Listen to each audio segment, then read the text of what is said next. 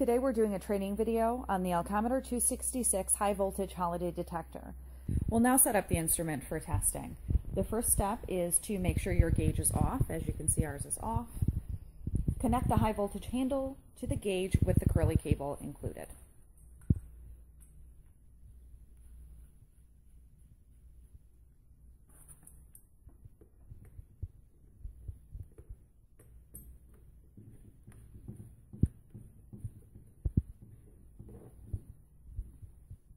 Now clamp your ground to a bare part of your substrate.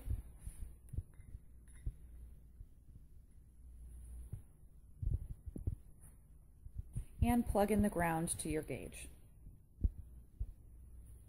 The last step is to connect your accessory. In this case, we are using the band brush included with the instrument.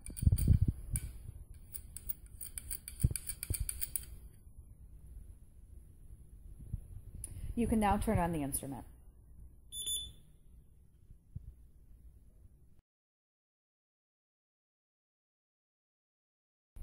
The ELCOMETER 266 includes a built-in voltage calculator, which will determine and set the correct test voltage based on your test standard and the thickness of the coating that you're testing.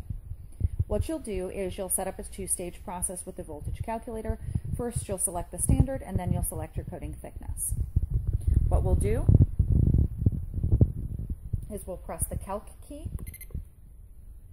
Our voltage calculator screen is now displayed. To select our standard, we will press the standard button and scroll up or down accordingly. In this case, we will select the ASTM standard. And we'll press OK. The next thing we'll need to do is we'll need to set our coating thickness. In this case, our test piece has 15 mils of coating. And press OK. This is where we can review that we have our standard set, our thickness, and it indicates the voltage suggested, and we can just press OK.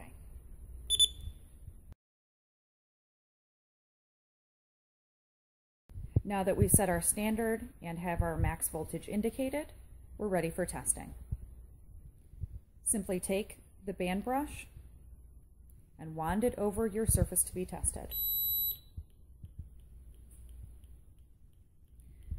The gauge will indicate a holiday in one of three ways. As you can see, when we come across a holiday, our display flashes. Additionally, on the handle itself, we see the light come on and we hear the gauge alarm. You may also see sparks, which can indicate a pinhole as well. All you'll do at this point is mark the holidays found based on your process.